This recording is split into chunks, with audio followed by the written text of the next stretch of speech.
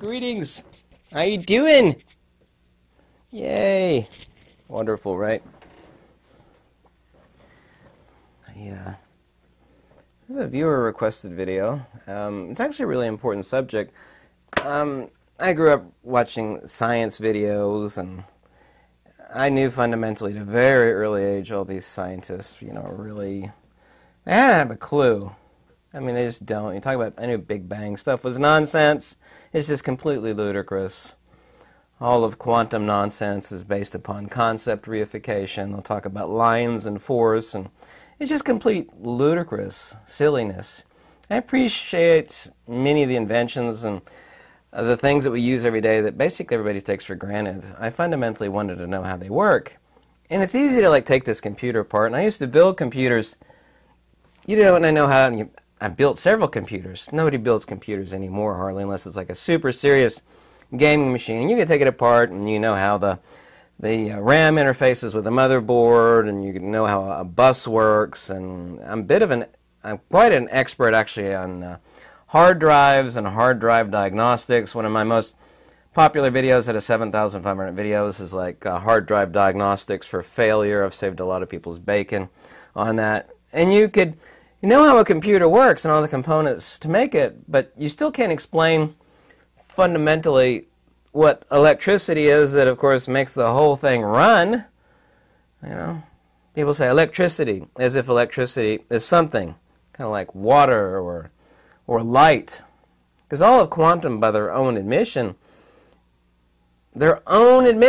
quantum is based upon, but their words, not mine, the nature of what light is, but they haven't got a clue what light is. It's not a wave-particle duality. It's not, a pearl necklace of photons, which is, a conceptual abstraction based upon rarefaction and compressions of the light circuit.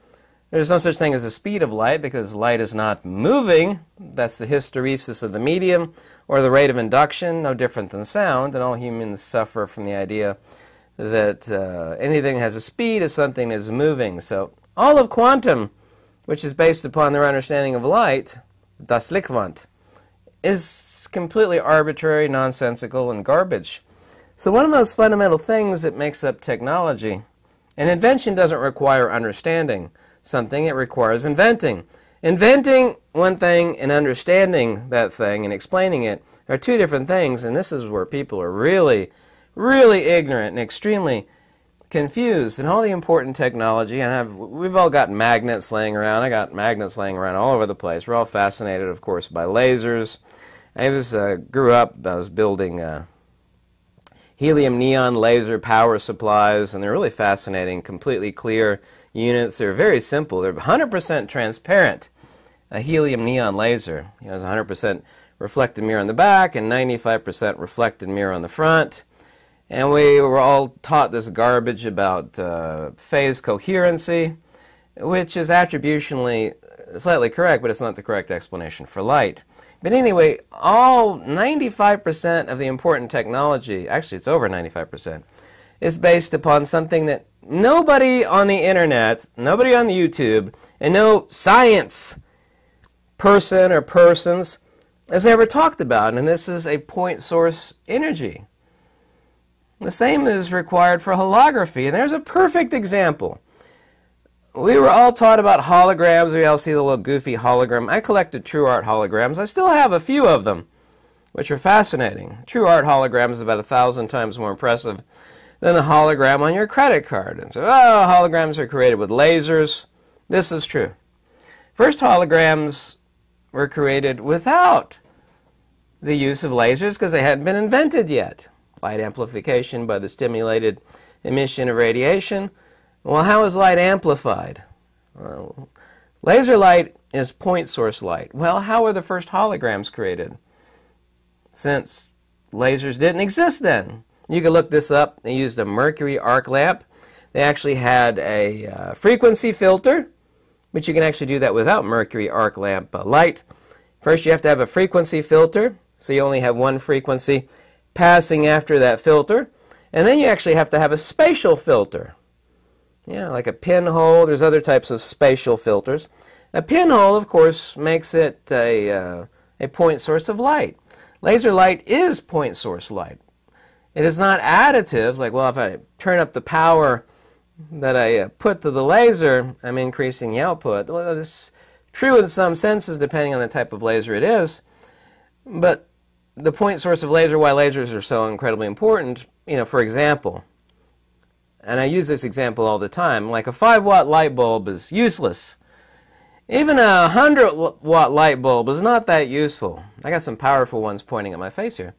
A 100-watt laser, for example, is really, really dangerous. Even a 5-watt laser will burn you, it'll pop balloons. It's very, very dangerous. I have a 5-watt laser. Incredibly dangerous. So what's the difference? 5 watts is 5 watts. There's nothing additively different. It's 5 watts of light radiation. Well, one is non-point source, and the other one is point source. What defines the laser is point source, and I've made many videos on this fact.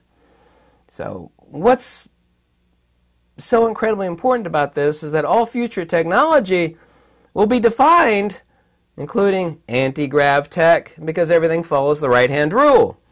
All future, and this is a bold statement, and I mean it, and I will be proven 100% correct, just as I was proven when I made the prediction, made several predictions that panned out to be true, such as I told people that bismuth compounds would prove to have super dielectric properties. Oh, wow, they've discovered a new way to create super fast supercomputers using bismuth compounds. I made that prediction first. I also, too, said that matter would be created using in-phase light radiation, and they did that last year. I made that prediction years ago. The future prediction that will prove to be 100% true has already been proven to be true, and over 95% of our current technology, which uses point source technology, is that all future technology, which necessitated, like all field technology, follows the right-hand rule. If none of you know what the right-hand rule of fields and forces and currents are, but just look up the right-hand rule. You'll get 10 million examples on the internet, and just spend, I don't know, 10 minutes reading a Wikipedia article on the right-hand rule. I don't need to go into the explanation of the right-hand rule here and actually make this video far longer than is necessary. But anti-grav tech will be point source technology regarding energies and fields. Fields are energy and energy are fields. All fields, of course, as I've stated in my fields definition, which is in the description below, are ether perturbation modalities. These are modalities of the field. Same way with sound. Doesn't matter if it's high-pitched sound or low-pitched sound. They're not emissions, and they don't have a speed. They're rates of induction of the medium. This is the reason why Tesla said light is nothing other than a sound wave in the ether, which is true. It's not traveling, and the speed, of course, is the rate of disturbance, or the hysteresis of the disturbance of the medium. The propagation rate at which it must travel. Sorry, I still have a slightly... That's fruit juice, by the way. Still slightly froggy throat as I'm recovering from the coof. I'm going to edit that out of this video. So just as 95% plus of all current technology, which involves magnets and lasers, and there's like reflector arrays.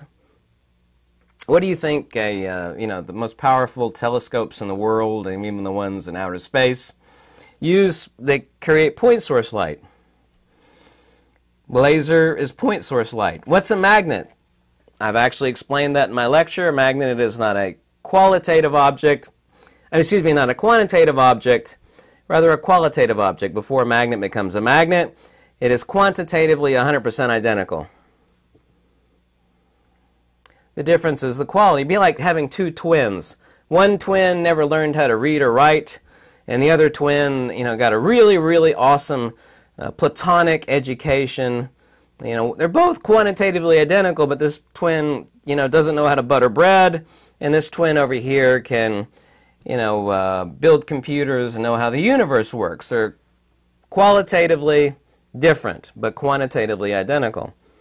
What defines a magnet and its incommensurability of its field, it is not additive, it is multiplicative. Everything is working in unison, just like the Roman fascists.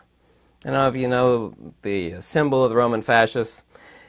I'm not talking about that. I'm just talking about the symbol and what it means. You can take any stick and you can break it, but the parts become far greater than the whole when you actually take them all together and you bind them together. They become unbreakable by anybody. This is why the magnetic field becomes far great ab extra to the magnet. It is a point source object in its field incommensurability of that which we find fascinating about a magnet. And of course, I've got thousands of videos on magnets and magnetism.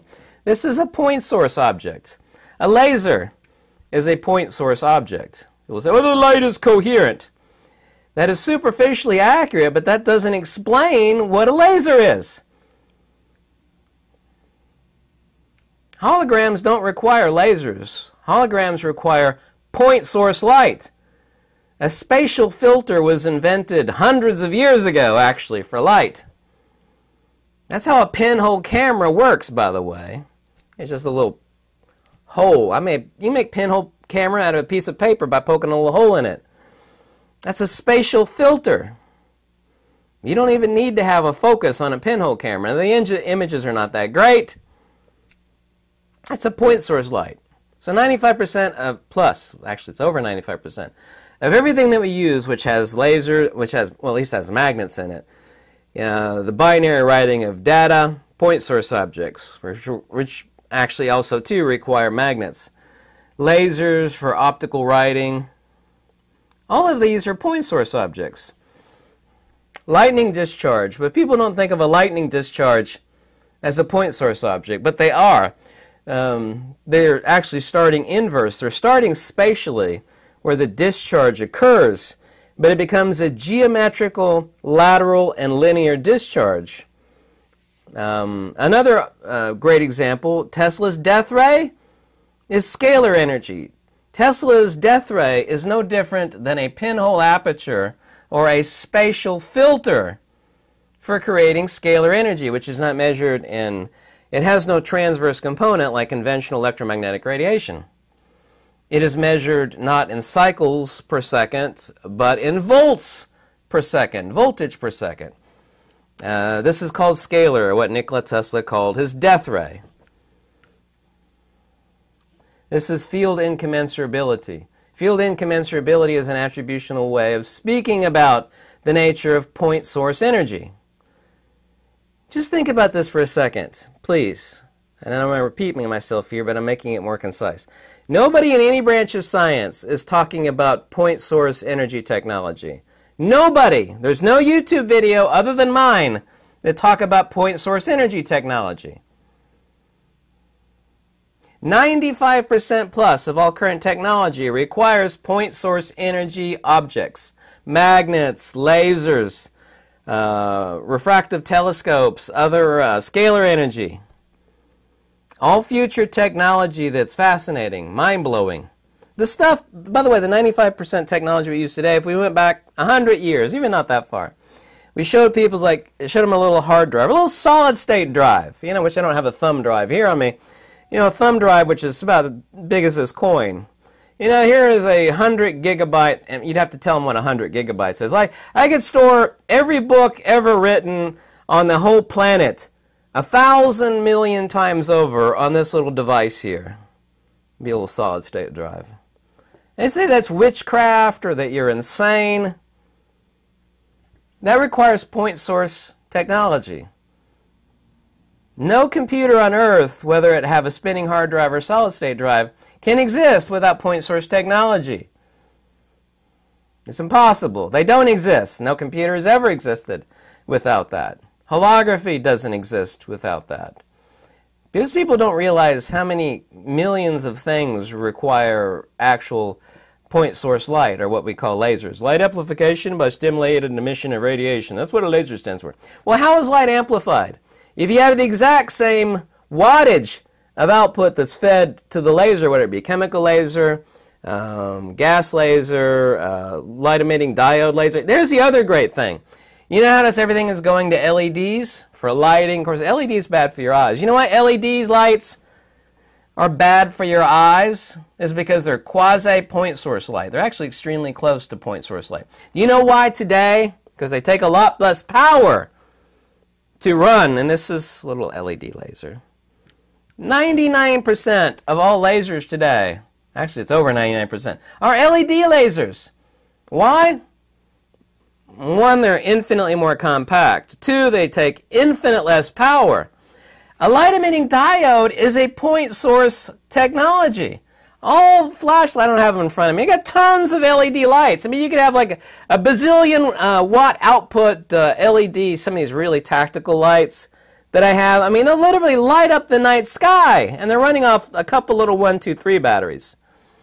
You had to have like a Volkswagen-sized generator. I had one. My parents had. We had one. It was an Army one. It was a Spotlight. It had to have a generator the size of a car to light up the night sky. They were impressive. And, you know, that Spotlight was an enormous sucker. It took 2 people, you know, to move it around. Today, you could have a little light-emitting diode brick, and by brick I mean it's like about 2 millimeters by 2 millimeters by 1 millimeter thick, will put out more light than that multi-100-pound Spotlight we used to have that required a generator the size of a car. That is point source technology.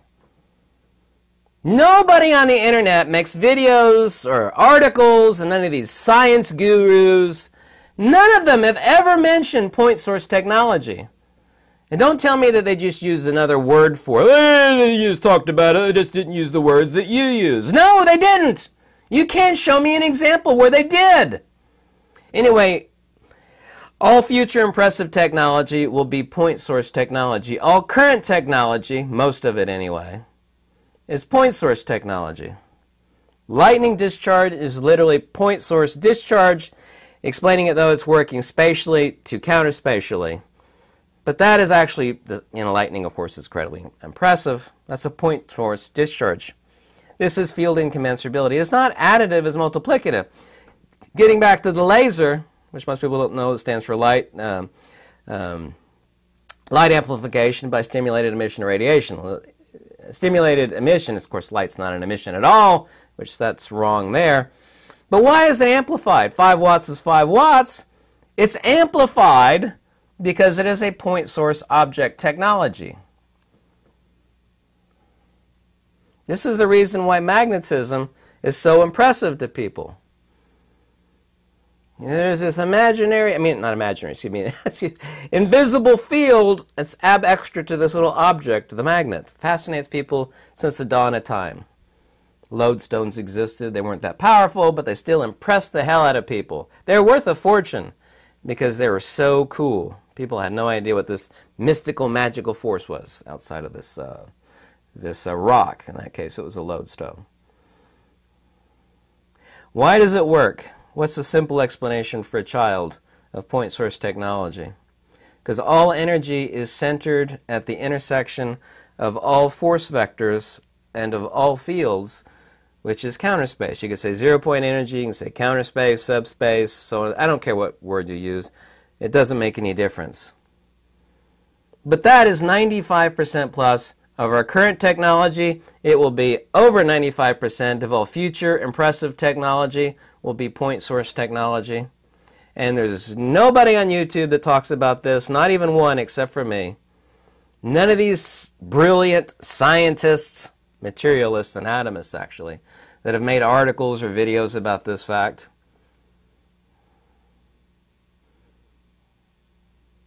Think about that for a minute.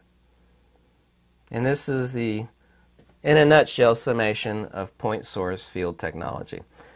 Tesla's death ray, i.e. scalar, is point source technology. Magnets, lasers, LEDs. And once again, that's why LED lighting is so bad for your eyes. Because LED is near point source radiation. Why do you think basically today 100% of lasers are all LED lasers? A laser by definition, even old gas helium neon lasers, which I built when I was really young, and they're really cool. I wish I held on to those, but I gave them away to people. Even that old technology was point source technology, as any and all lasers are. But we've gone from something super huge to something super, super, super, super tiny. That's point source technology.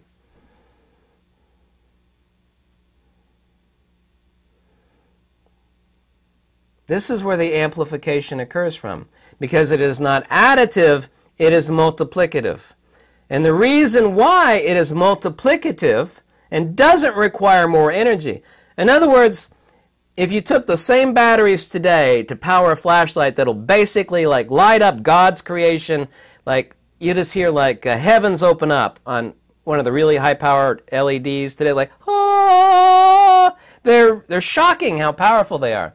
If you took those same batteries and you stuck them in a regular bulb flashlight from the 1980s, 1990s, they ain't that impressive. They're like, okay. Same batteries went in bulb flashlights. Turned it on, okay. Same batteries into like a Surefire, which is two 1, 2, 3 cell batteries. 1, 2, 3 batteries, that's what they're called, 1, 2, 3s. Two of those, stuck them in a Surefire, step outside on a really dark night, turn them on. Ah! What's the difference?